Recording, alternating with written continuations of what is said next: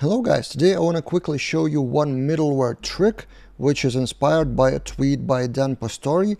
Did you know that in the middleware, if you use route model binding, you can have request route and it will return the model, not the ID of the route, but the full model. Let's take a look at an example. So imagine you have a route model binding on two parameters with the route of, in the routes web, this one. So you have companies, company, products, and product. So two parameters, company ID and product ID in the URL. And then you want to check if that product belongs to that company. So product has a relationship of belongs to company. And then in the list of the products, you have that route, you pass both companies, and you want to add a middleware to check if that product belongs to that company. And this is, by the way, generated with our quickadminpanel.com. So if you want to generate a similar admin panel, you can check that out.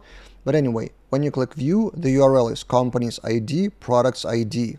And if the company is different, for example, company's 3, that would throw forbidden page. So you can assign a middleware like check company product, for example, which is registered in app-http kernel with middleware class. And this is the main trick. In the middleware, you have request route to both company and product as models. So you can directly use them like this, product company ID and company ID, like they are Eloquent models, not just IDs from the URL, not just strings. For that to work, in the products controller, you have to use route model binding properly. So in the show method here, you need to have company and product, and the variable name should correspond company product to these parameters, so company and product. And then that middleware will contain Eloquent models as request route, not just strings. So this is just a quick tip I wanted you to know. If you want more quick tips, I have a full repository of quick tips on Laravel, free on GitHub,